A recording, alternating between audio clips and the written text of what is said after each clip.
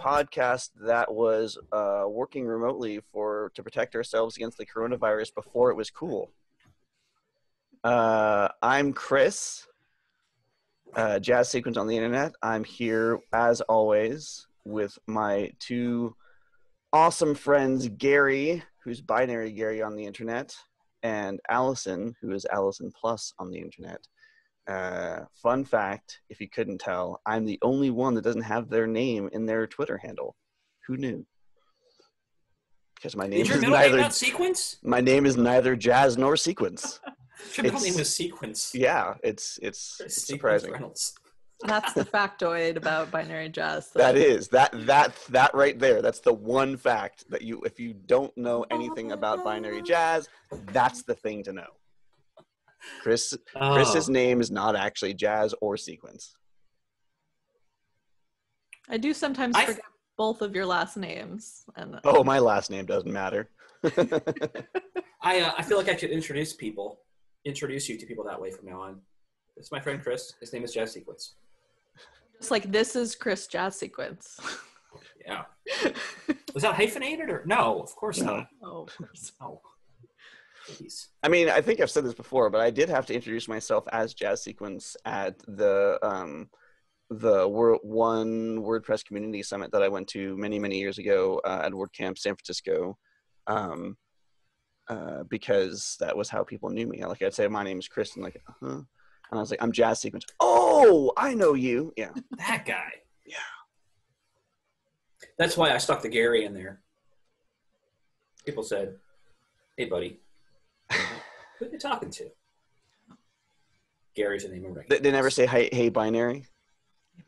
I've not been called Binary, no. I mean, it's a missed opportunity. Yeah. Or, never mind. Starting to, try to condense it even more. I'm like, don't do it, Allison.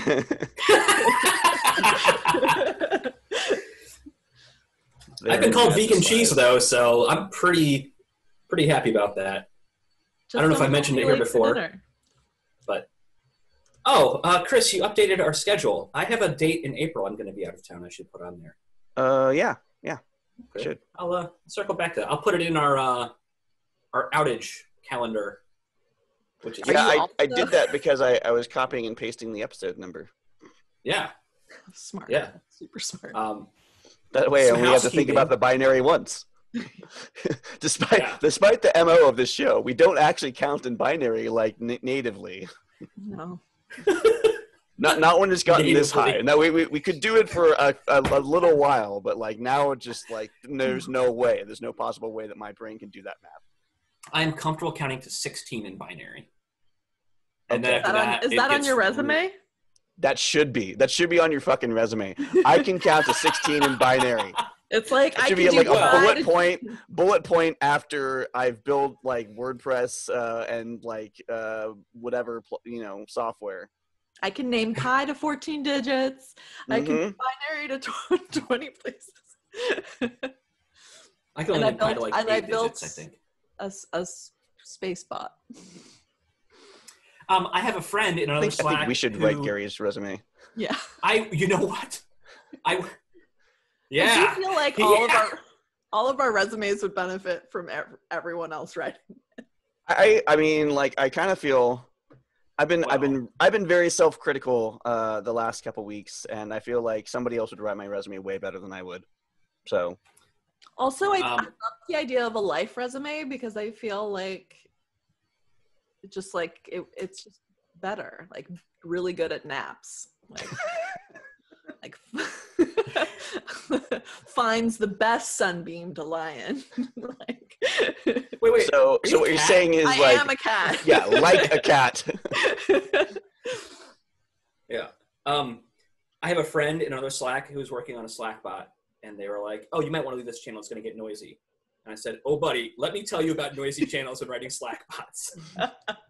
I am here for it, and I am totally here to support you." And I wish we had some logs of when ground control bot was being created and the night after night after night after night of stupid messages when things weren't working. Oh, it was so good. Yes, thank you for your patience in that. And I'm glad that I will be able to pay it forward someone else writing a bot. I have a specific Twitter account for testing bots, so I don't annoy my normal friends. Can I follow it? That's definitely... I haven't actually I haven't done anything with Twitter bots in forever because their API changed, and I just kind of... Oh, right. I remember that. I don't know. I'm sure it's still doable, but I just wasn't up for the mental overhead of figuring it out. No, that makes sense. When Twitter pivoted to the political mud wrestling, they had to kill the bot API. It makes sense. I'm also finding it was difficult because they were really up in arms about you needing a phone number attached to each account, but I don't want to do that.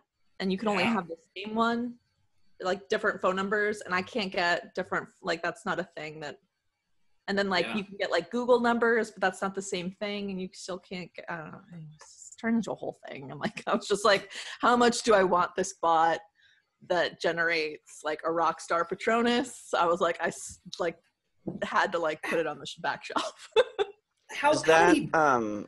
There is a, I've totally forgotten, but there is some sort of web-based, not really drag and drop, but you could build a bot logic through a web application. And I was wondering if that a Twitter bot specifically, it's the thing that generates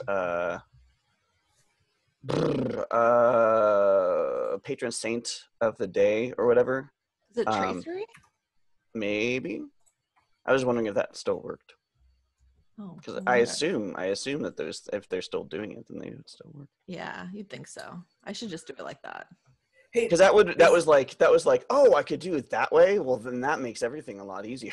Yeah. Because I'm pretty sure you can build in responses to certain things too. Yeah, which is what BowieBot lacks, which I always wanted to add on, but I'm almost it's BowieBot is like a Jenga where I'm just let's all leave it be for now. Yeah. I can relate to that. I added the feature to Ground Control Bot 6 months ago where it tells you how many people are currently in space or the temperature on Mars. But I looked at the code and I wanted to refactor how the messages are sent to Slack teams, and decided that if I pull this piece out, I may never send another message to Slack again. So I'm going to leave it. And I think that's the nature of bots. I think that's why they're very much in the moment. I don't think there's a lot of reiteration, in my opinion. I also feel there's a part when you're really diving deep into a thing like that. It's creative, but then there's also the strict confines of code. You get in there and there's this magic that happens in your brain, and it's it's your world. You can engage and disengage, but for a while it's your world. And so then when you come back to it, you're it's it's someone else's world. Yeah. Well, I mean, even if no one else has touched the code, but you look at it, it's like your bedroom when you leave. You grow up and you leave, and you come back to your childhood bedroom. You go, yeah, this used to be me, but not anymore. Mm-hmm. I don't know. That's kind of how I feel looking at the code base. I'm and maybe, I don't know, maybe there'll be a point where I am able to re-engage and get in and get this silly over-engineered queuing system in place. Or maybe it'll just be another type of bot. That's me when I'm looking at old plugins and stuff that I've written, and it's done the WDS way, or the way that I wrote things before WDS, or and I know that in 10 years if I look at stuff that I've written now, that they'll be oh, that's what I was writing when I was at Human Made, Yeah. Oh, when I look or that's what the Human Made standards were in 2010 or 2015. Well, not 2010. I was at Human Made in 2010. Somewhere I have the CSS file for my old live journal, and when I was looking at the CSS, and you can tell I have no idea what I'm writing, and it's amazing. That's fantastic. Yeah, really hilarious customizations. I'm oh yeah, these things are important. Custom bullet points. Custom bullet points, yeah. Yeah, but there's a certain value in that kind of unnecessary work, right? Like it exercises muscles and helps you understand things in different ways. Like, yeah, it's probably something I'll never do ever again in my life. But like the experience, I think, changes the way the brain works. Mm-hmm. I used to make custom cursors for websites. Oh man! What? Yeah, that's amazing. Yeah, I actually had a project where they requested a squirrel as their custom cursor, because their product that they were selling was like a bird feeder that could not be defeated by squirrels or something. Like it was a stake in the ground that had a little hook for your bird feeder to go on, and the squirrel couldn't climb up it, although I'm sure the fucking squirrel could climb up it. But well, they can now. This was years ago. Squirrels they've evolved. They've learned. They couldn't Google how to climb like curved bird feeders. It really is the internet. And so they wanted, and they had this like squirrel motif that they used throughout the site, and they wanted their cursor to be a squirrel. And I'm like, let's pause for a minute and appreciate the phrase squirrel motif. I want that to be the name of a bluegrass band. Squirrel motif. Yes. Ladies and gentlemen, boys and girls, I'd like to show you and introduce to you Gary and his squirrel motif. It sounded a little Texas in twang there. Yeah, well, not very. But like, it's a traveling. I have a limited number of Gary. twangs. I have a limited number of twangs, and I don't know where any of them come from. I'm a little curious to see if I develop a drawl when I move to North Carolina. I think you will. You do? I hope so. I probably really I hope hope so too. I'm betting on it. Yeah. Although I don't know. I mean, not that it. There's not a heavy accent in Utah, but there's certainly places where, like, especially in the rural areas, where there's a bit of a thing in Utah, but it's mostly just, and that's honestly, like, a lot of call centers are based in Utah because our accent is so just generic American accent. But the one thing that I have picked up since moving to Utah like 18 years ago, 19, is saying y'all. But I mean, like, and it used to feel really uncomfortable.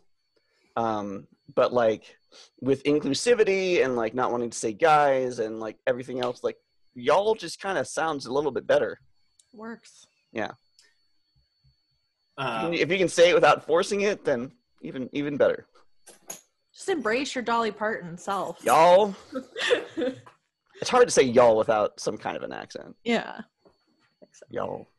When I moved up to Jacksonville from down near the Tampa area, like I moved further into the south. Down near the Tampa area? In the past, yes. And I initially was surprised at the southern Georgia, northern Florida accent. Now I don't know. I don't hear it anymore. Maybe I've been cured, or maybe everyone dropped their accent. I don't know. Everyone dropped it. I'm sure. It's like, oh, wait, why? I just pictured like a group meeting of everyone being like, you know what? Let's just forget about it. Yeah, it's not really, no one's really picking it up as like a North Florida thing. I think we just move on, Like let's do the diesel truck thing where we spew fuel under, diesel into the air. And yeah. That's good. Yeah. And become like a punchline on The Good Place. Yeah, that works for me. Okay, good. Off we go. I love Jason Mendoza. Have you watched the final season, Gary? I have watched the final season, yes. I not. really enjoyed... You have not? I have not. All right. So I really enjoyed a YouTube video I saw the other day of Tori Bruno of ULA giving a tour to... what's the name of the podcast? I can't remember the name of the podcast. It's not Smarter Every Day. Maybe it is Smarter Every Day. Whatever the podcast. I think it is Smarter Every Day. But he went through the production of rockets in their facility in Alabama. And it was amazing. It was like an hour long, and I spent the entire hour totally engaged and like I wanted to reach the screen and ask questions. That dude is really fantastic with bringing engineering to the public. He is a hidden gem in the space industry. Sorry, Bruno, shout out. All right, so. This is a show where we typically talk about a topic that Allison space brings makes its way into. That Gary and I know nothing about in advance, and then we try to describe or talk about what we think the topic that Allison has sprung to us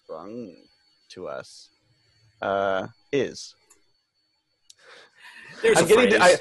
I don't know, like that sentence ended up in some place where, like, I got to the end of the sentence and I forgot where I started. I feel like Joe Biden must do every day.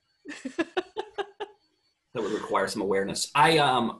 Before the topic, I have to say, here's a Southern phrase I used the other day at work, and people were like, "What in the hell are you talking about?" And we were talking about like some weird interaction with the client.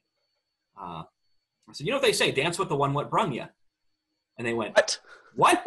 I said, "Dance with the one what brung you." Like, what? Dance with the one that brought you? Like, what? Yeah. Never mind. I did not realize that wasn't like a common phrase. I thought that. Listen to it. Of course, dance with the one what brung you. Yeah. Yes, someone helped expose to me like that's not even close to like proper English, let alone coherent. How would I understand that? All right. Well, your point, I guess, is valid, but in my head, it was just a normal phrase until I said it and felt like an idiot. I quickly moved on to you should certainly not feel like an idiot for saying something that you have heard many times before and doesn't make any sense to anybody else. I think that is fine. Yeah. I do think the phrase is bizarre and definitely localized, like a regional thing, but like you shouldn't be ashamed of like repeating that phrase. Yeah, perhaps it is. Yeah, perhaps it is a localized phrase, and I did not realize. But yeah, you know. Do you have any phrases like that in your own family, though, that you know, like your kids will repeat, and then other kids will be like, "What are you even talking about?" Because I've just like my family has stuff like that that I've then taken out, and I'm like living in the 1940s. Apparently, I'm like, "Oh, it was parked all cattywampus." Whoa. And then people are like, "What are you talking about?" Oh God. I mean, I probably do, but I don't think I'm aware of them, and that's kind of terrifying. And that's the thing, yeah. Yeah, I feel like that's kind of one of those things where you say it, and then later on, people are like, "What the hell is he talking about?" Oh, don't worry about it. It's just the way he talks. It's fine. He just meant that it was fouled up. It was screwy. So anyway, all right, I challenge the two of you to call me on any weird phrase that I may say that sounds a little off. Yeah. and because I would like to know, and I will try my best to pull out the weirdest things that might be residing in my brain. All right, that seems fair. Wow. I can't wait. I mean, like, nifty, but that's a thing that people say ironically. I think that's the thing people say. Yeah. Is nifty? So if cattywampus is a 40s word, is nifty a 50s word? Sure. I don't even know if it's if cattywampus is an older word. I feel like it must be something my grandparents said, and we've just grabbed onto it. Yeah, I've heard cattywampus from folks independent of this show. Yeah. I mean, I have heard that word in my lifetime. But not out in the common lexicon. Yeah, it's not a thing that people say, but I've definitely come across it at some point. But I was like, this is the perfect descriptor for, what did I say? That parking job? The parking job. Yeah. I mean, I can visualize a cattywampus parking job is the thing. It's like somebody trying to parallel park, and they're just like, "It's the job done." Yeah. Oh, it's interesting because I also visualized it as parallel parking and not like. I mean, that's the thing, right? You said that parking job is cattywampus. Damn, that's what actually a really good word, isn't it? It's obvious. There was implied meaning that we both captured from that without knowing any more. That's a damn good word right there. Yeah. I like the good ones. it saves the whole description about the bad parallel parking job. You just say that car is parked cattywampus, and then it just communicates everything. Even if people think, wow, that word is weird. They still get the point. Yeah, that's true. Today's topic, this week's topic, is not cattywampus. Darn. Should be. It is the Flehmen response.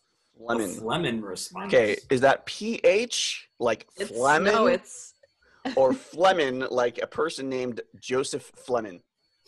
Flehhmen. Whoa, Flehhmen. Flehmen response. Yeah, obviously, if it was spelled a PH, Chris, it would be related to coronavirus, panicking, or about global pandemics. Yeah. Yeah, exactly. Yeah. The Flehmen response. Like, I sneezed. Someone coughed and you're like, I'm getting the hell out of here. That's my Flehmen response.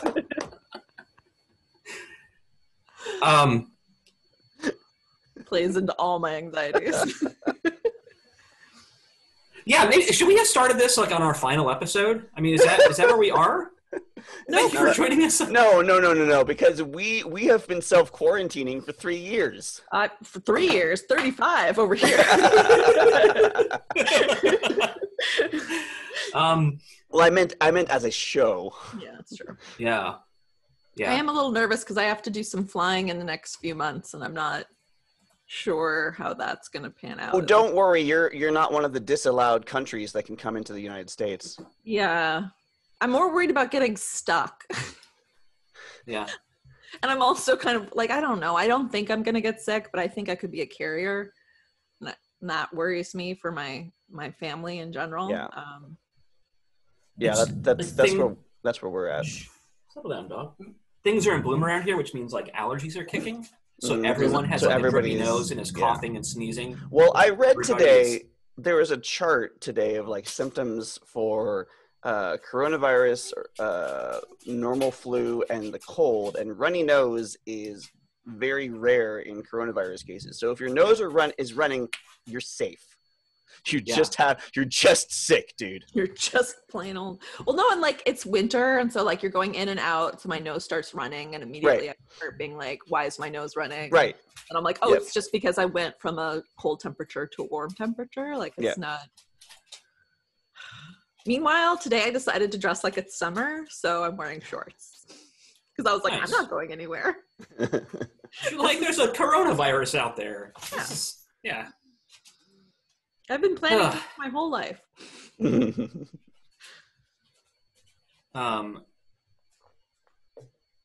Also, I feel like it's very disheartening to find out how many people haven't been washing their hands. like this is a surprising thing. I guess I just like to think the best of people. Wait, people don't wash their hands? No. You obviously have not lived in this house. I watch my kids come in like from doing who the hell knows what, and then they like, oh, I'm gonna go have a Z-bar. Kids are the worst. Kids are just like little germy clouds. They're like pig pen. Did you wash your hands? No. When was the last time you washed your hands? Thursday. I've you're supposed to sing the alphabet twice. I saw somebody. I'm in a public bathroom and bust out at the sink. A B C D E at the top of my lungs. Opportunity. Yeah, or happy birthday twice. But somebody tweeted a while ago a list of alternate songs that have 20-second choruses. I'm serious about this. So they're like as alternatives to singing happy birthday twice or the alphabet or whatever. So I've been singing ever since then Prince's Raspberry Beret when I wash my hands. That's an amazing choice. It works because I have the song in my head, I have the beat, so I can I'm not like skipping through it. Like it's not just like happy birthday to you, happy birthday to you, happy birthday to you, happy birthday.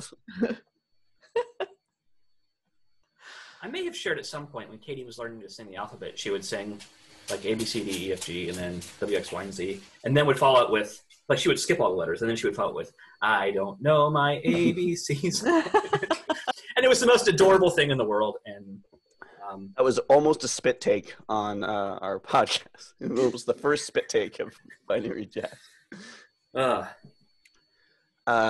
Flehmen Response. So, go ahead. I was going to say, I suspect it has something to do with when you are flying and when you land and you still feel like you're on a plane, you know, like you just kind of feel like it, you know, bouncing in your butt. I feel it in my butt. I don't know where you feel it. Would that be related to like as the sailors say, not having your land legs? Yeah, why not? Not having your legs. Because it's the same experience. You're like in a moving vehicle and your body adjusts to the movement, and then you stop moving and you're like, whoa. He's gone. Our conversation disappeared. Unable to respond to my question. Did you say I'm cold? No, coffee's cold. Coffee is cold. Oh. Well, like lukewarm. You need one of those desk warmer things like I have. I had I have an enterprise account I'm working on right now that requires VPN access, which of course requires logging into a thing with dual factor authentication and all sorts of other stuff. And I call in and say, hey, I'm a contractor. I'm working on blah, blah, blah. And they say, cool, let us remote into your company computer. I'm like, I'm a contractor. I don't have a company computer. And they're like, oh, all right, let me walk you through this. And so yesterday it was like 4 hours on the phone, ticket to ticket. Oh. Today it's been another hour so far. It's not ideal is what I'm saying. Not ideal. Yeah. I'm not hearing idealness at all. Yeah. It's all right. It is. It's the, you know, it's the nature of enterprise. I had a project that was a little bit like that too, but it didn't require a VPN. So at least not for what we were doing. They did have a VPN, but we didn't need the VPN into it. Flehmen Response. I felt like I had an idea and then I lost it because of the various other things. It's my fault. It's fine. A Flehmen response is when you immediately have like what we would call your knee-jerk reaction is actually a Flehmen response. So like the first thought you have when confronted with a new piece of information, even if you're like you haven't had time to fully like digest or think about it, it's like your immediate like Flehmen response.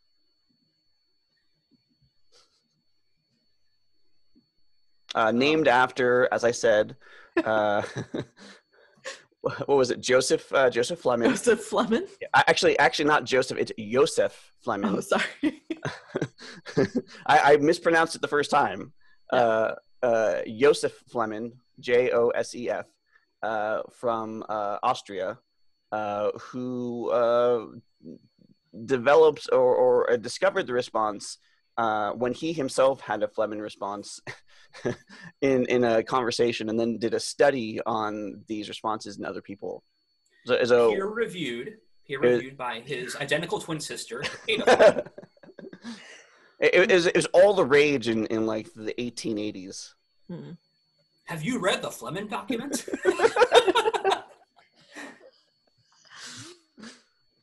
It turned my head all cattywampus.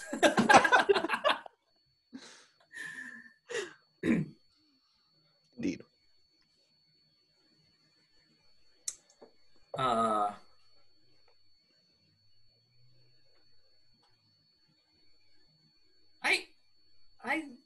can't get my head out of the association with the word phlegm. So go with it. Just go with that. No, I mean I think I already went with it. I think it's. I mean, it might help that I have it like on the screen next to me and it's spelled correctly and it's not spelled PH. Like if I had it in my head as still being PH, you even can though also I've been told that it say starts with F. It's the Flehmen reaction, but you can also use it as a verb. So Fleming or Flemening. I like Flemening. Yeah. Flemening. Is this? You know what this is? This is. I know what this is. This is like when you make lemonade and you're Flemening to mix it all together. Describe that action again. Just kind of wooden spoon, you know, the spoon, lemon, the sugar, the water, ice. When life gives you lemons, Flemen it.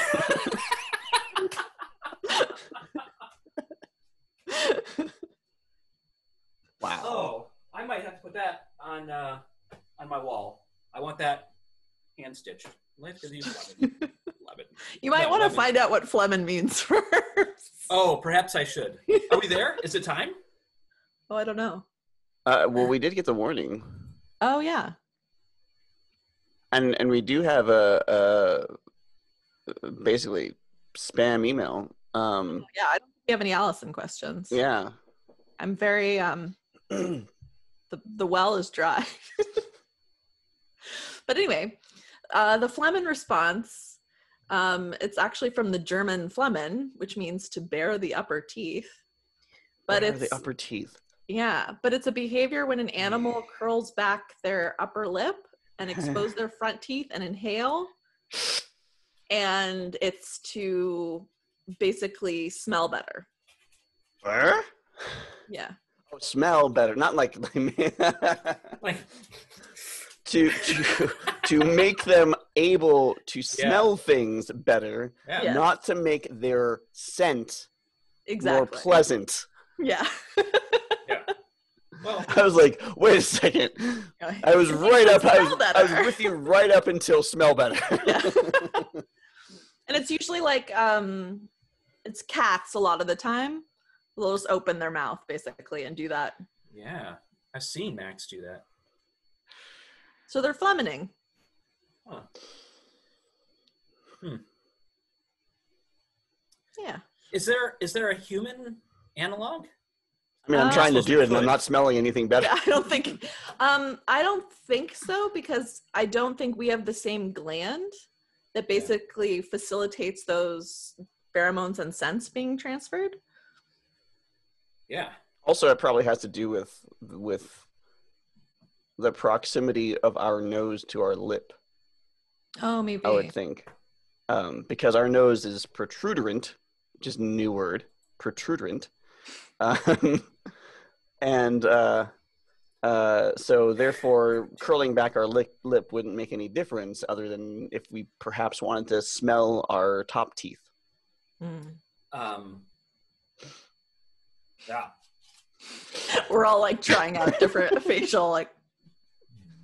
Okay, so the moral of this story is if you're listening to this podcast, you absolutely need to go to the YouTube channel and watch this show, because there's a lot of stuff going on that you're going to miss on if you're just getting the audio. But fast forward to this spot, wait. Well, I mean, we also, I mean, we would want to get the Flemening visual when you're like the mixing lemonade. Yeah. Right. I don't know what I was using to mix it in. Perhaps like a Home Depot bucket. Yeah.